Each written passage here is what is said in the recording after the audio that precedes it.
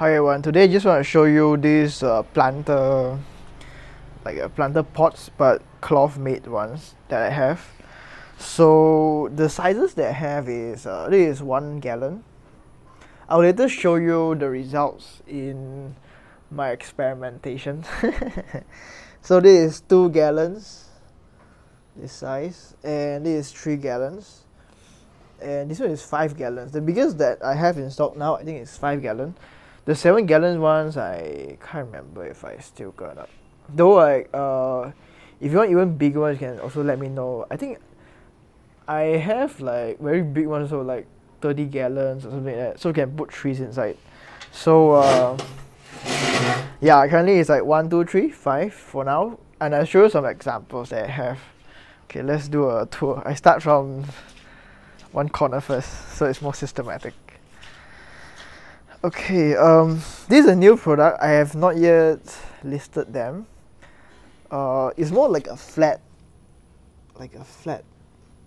how to say, a flat style. So I think it's good for herbs, but I'm still experimenting with it lah. I haven't, but just to show you guys if you guys want it, you can let me know. I think the price is like, I can't remember the price. Later I list.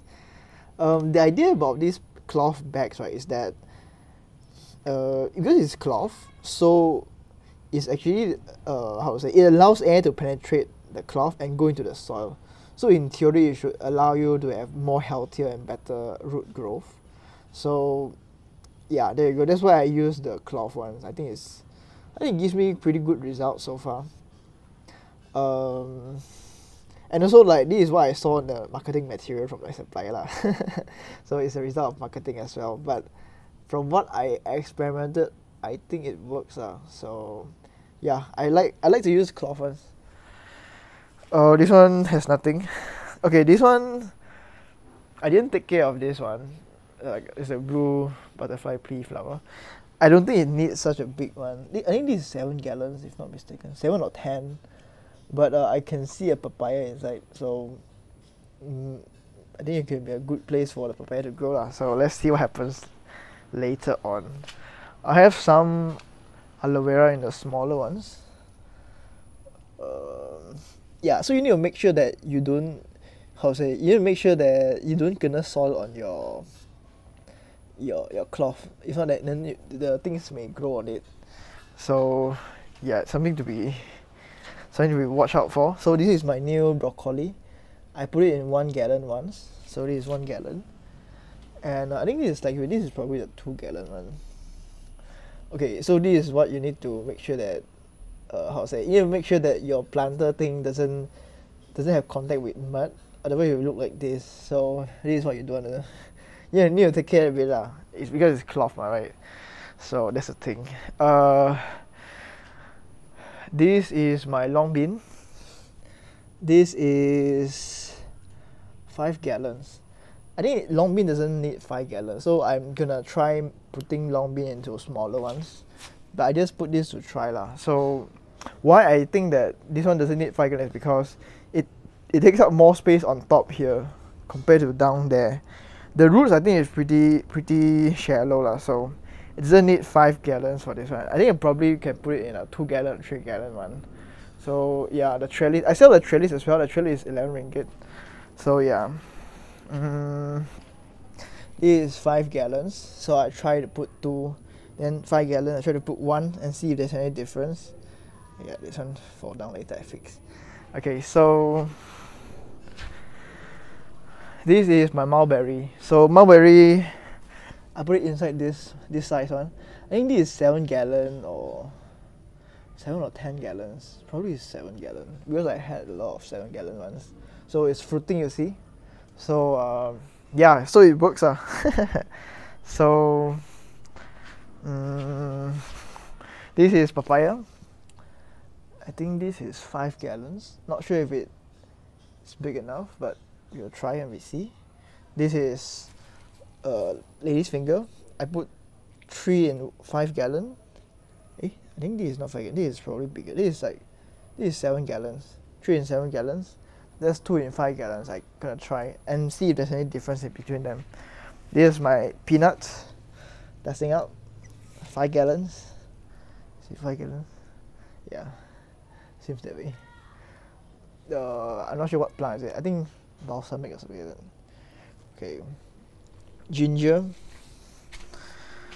5 gallons. This one moringa. Testing it out in 5 gallons. My chili is doing well, but it needs support. Yeah, got snail. Get rid of it. Okay.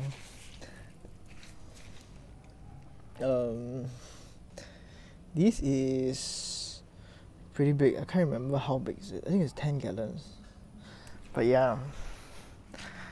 Alright. So my tomato plants, all 5 gallons. Not yet got fruit. Later you'll see how it works. My passion fruit. Not sure why it's not fruiting. I'm trying out putting more fertilizer consistently, and let's see. This is papaya. This is, I think, 7 gallons.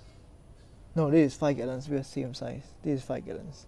I think 5 gallons seems too small for papaya. Need to be 7 or more probably. Moringa.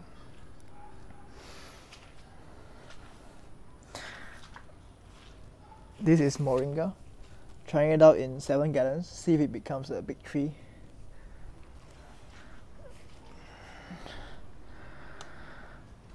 My other chili plant.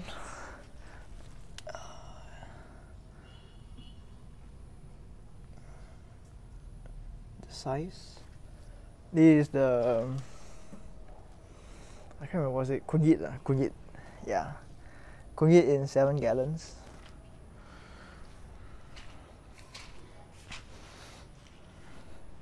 My new plants that I bought.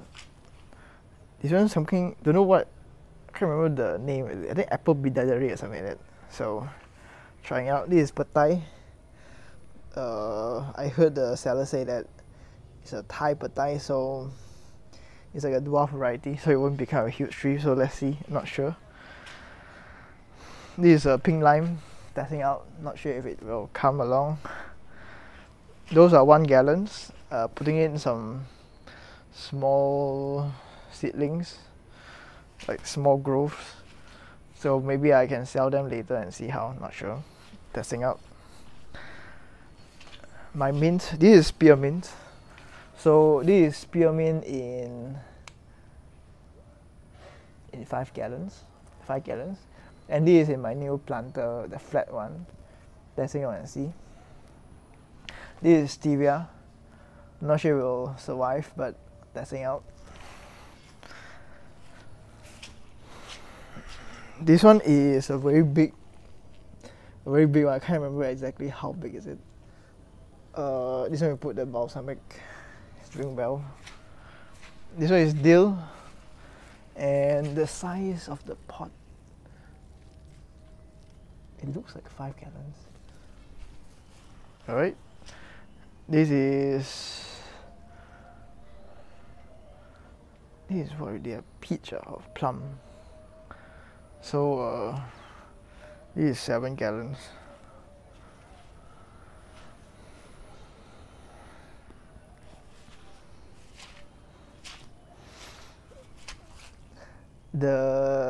I'm trying to rescue this curry leaf plant. Let's see if it survives. But yeah, so there you go for the tour. Overall, I quite like the planter, the cloth ones, so I'm just gonna continue using them. So if any questions, please feel free to let me know. And if you find this video helpful, please like, subscribe and share. It really helps. And thank you everyone for watching. Bye. God bless. See you.